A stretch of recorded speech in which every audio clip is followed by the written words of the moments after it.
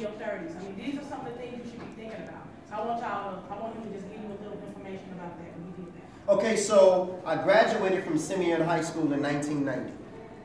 Y'all see what this shirt say right here? 1990. You just don't start something the day you think about it. There has to be a preparation stage before you actually do it. So in 1988, I was thinking about what I was going to be doing in 1990. So I graduated from high school. There was people who came to my high school, and you know what? They were positive people. And they came, and I sat in the same chair you sat in. And they came and spoke to me just like I'm speaking to you. And that was the start of what motivated me to start wanting to do community service work in my community. I was particularly interested with Inglewood and Gresham because these were the neighborhoods that I grew up in. So when I came out of school, I wanted to take my rapping. I wanted to take a few other type of artistry, and I wanted to tour the schools. And I wanted to use my hip-hop, I wanted to use my rap to change the world, one heart, one mind, one verse at a time. That was our logo, that was our slogan. So as I began to get older, I was always taught that if you work for someone, learn everything you can about the business that you are involved in, because one day you might want to open up a business for yourself. And so I began to work at places like Dairy Queen. I began to work at other places in Ford City Mall, until one day the president of Rogers and Holland's jewelry store walked through the mall, and he saw me speaking to the people who were walking through the mall. And he said, "Young man, can I talk to you for a minute? Here's a card. I'm the president of Rogers and Holland's. If you're ever interested in working for Rogers and Holland's, give me a call." That's how it all started. I gave him a call. I eventually began working for Rogers and Holland's. I'm working, and I'm doing my P.O.E.T organization in the public school system. I got to the point where I learned about jewelry so much. 24 karat gold, pure gold, 18 karat gold, 14 karat gold, 10 karat gold, sterling silver, 92.5% pure silver. That's what sterling silver is. I learned what a filigree chain was, what a Gucci chain was, what brush gold was, all these other terms. And you know what I did? I took my income tax money and I began to invest it and open up my own business. I opened up my first business November the 15th, 1993 on 64th and Halsted. It was called New Jack Jewelry. And I don't know if y'all ever seen the movie New Jack City, but I love that movie. So I named my business New Jack Jewelry. And so I began to get real successful in business. I began to open up clothing stores on 79th and Damon, 79th and Loomis, DeAndre's No Limit.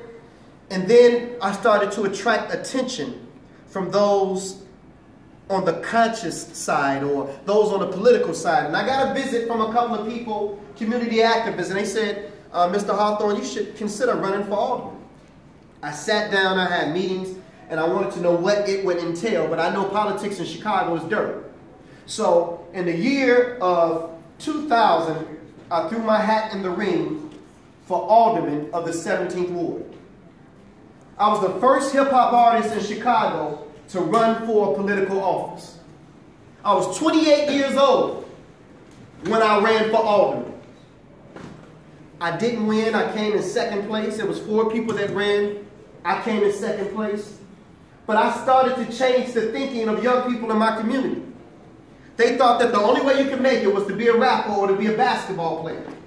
I showed them a young person that looked just like them, that spoke just like them, that went to the same high schools and grammar schools just like they went to, that can sit on stage and debate against those who had more education than me and win in that debate.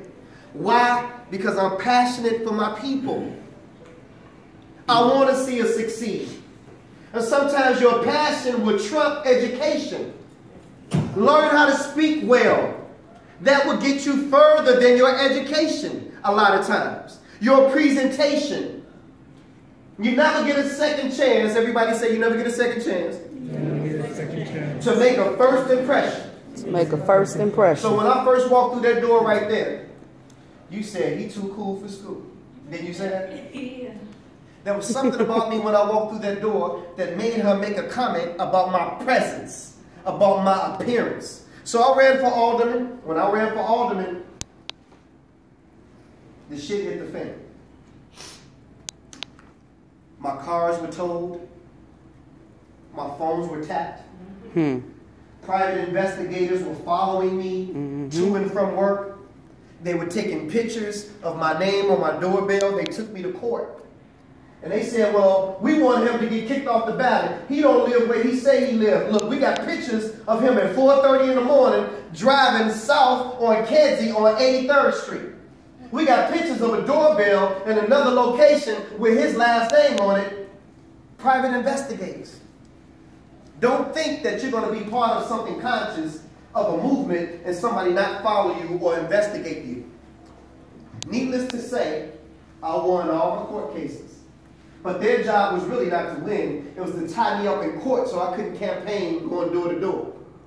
So I learned a lot as I was running for alderman. I learned a lot as an entrepreneur. And that has continued in my adult years, where now I'm still active in the community, where we're leading marches. Not just against blue on black crime. Y'all know what I mean by blue on black crime, right? Police officers. But also against black on black crime. So while they were downtown marching, closing down the stores, there was a group of us marching in the hood, shutting down 79th and Cottage Road. Yes. Yep. Saying that while we talking about these officers out there, there's something that we must do. Everybody said there's something that we must do. There's something that we must do. And it all starts right here. We got to talk to one another. We got to encourage one another. Because somebody in this room is depressed. Somebody in this room is down. Somebody in this room come from a single parent home, and either they miss their mama or they miss their dad. And they acting out because of their circumstances at home. And somebody in this circle got an attitude problem. And somebody in this circle, parent tell them every day, watch your mouth. Why you got an attitude? And somebody in this circle saying, I ain't got no attitude. See, I'm hitting some people right now. I can tell. I'm hitting some people right now. I can tell I'm hitting some people right now. I got a 19-year-old and he act the same way. Somebody in this circle smoking loud. Yeah, everybody got quiet now. Loud ain't nothing like regular marijuana. I want y'all to know that. Tell them what it is. Come on. It's an addiction. It's messing up marriages. It's messing up lives. It's messing up relationships. See, y'all don't understand that many people your age can't get a job because they can't pass no damn drug test. You qualify for the job. You can get past the interview process, but when they ask you to pee in the cup, all them little herbal things that y'all try to take, they got something to detect that too. So you're not smarter than the system. How can you be smarter than the system and you're only 16, 17, 18 years old? These people been here for 40, 50, 60 years. They've seen you before. So the best thing for you to do is just do the right thing. Because when you try to do all these little slick things to get ahead in life, all you're doing is really wasting your time. When you could have been here, you right here trying to figure out how can I change things? How can I flip things? Render unto Caesar what is his. Do what you got to do to make it in life. And that's all I'm saying right here. Everybody say, do what I got to do to make it in life. Ladies and gentlemen, are y'all ready for the first poetess? Can she flow? Y'all ready for the first poetess? Can she flow? Y'all already know. Please put your hands together for Kylie Brown, y'all. Kylie Brown. Kylie Brown. Hey, John Moon, where does your power lie as you move across the southern skies? You took my baby way too soon. What have you done, Cajun Moon? I sat on the floor at a party in my cocktail dress.